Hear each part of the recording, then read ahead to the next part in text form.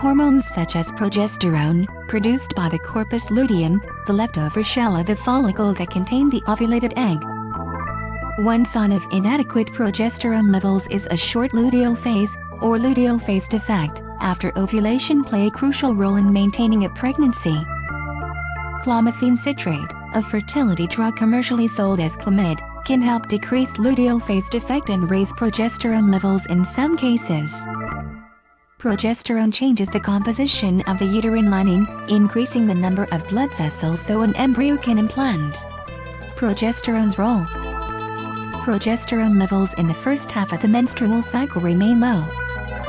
After ovulation, as the corpus luteum produces progesterone, levels should rise to 15 ng/ml or higher.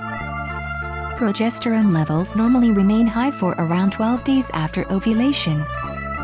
When progesterone levels fall, the uterine lining breaks down and your menstrual period starts.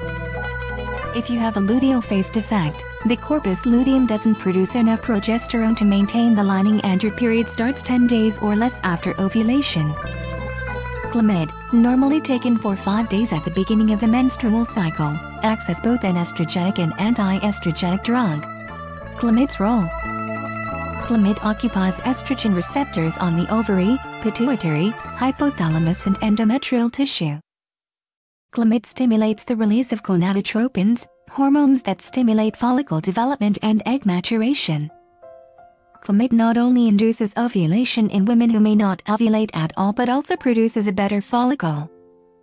A more mature and well-developed follicle will produce a better corpus luteum, which may in turn produce more progesterone. Complications. Clomid does not increase progesterone levels on its own. Only if the drug stimulates production of a more mature follicle will it have any effect on progesterone levels.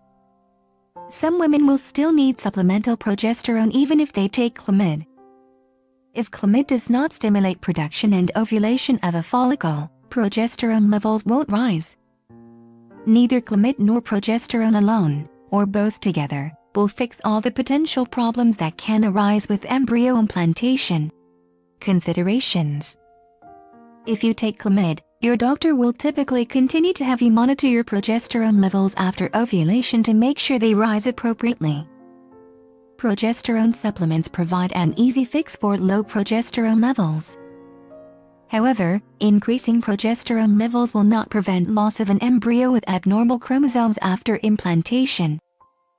Clomid can also cause more than one follicle to develop.